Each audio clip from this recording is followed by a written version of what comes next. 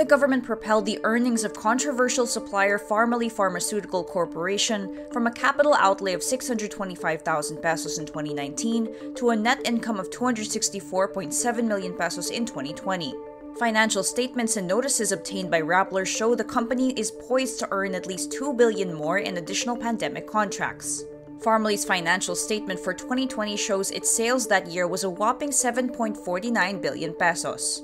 In 2020, the government awarded Pharmally at least 7.9 billion pesos in pandemic contracts. Contracts accessed by Rappler from public databases show they have won at least 4 more pandemic contracts worth 2.3 billion pesos in 2021. One of the contracts worth 37.9 million pesos for 2 million face shields was awarded by the DOH on June 11, 2021. Pharmally Pharma won that contract through a venture with a young company called Business Beyond Limits (OPC). The rest of the contracts Pharmally Pharma won in 2021 are 507.3 million pesos for 517,613 personal protective equipment sets awarded by the Procurement Service of the Budget Department on May 19, 2021.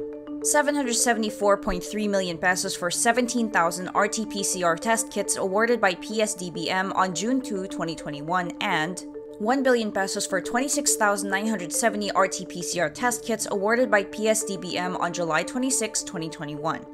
Rappler's investigation shows Pharmally Pharmaceutical Corporation is linked to President Rodrigo Duterte's former economic advisor, Michael Yang, through one of its owners, Singaporean Huang Zuyen.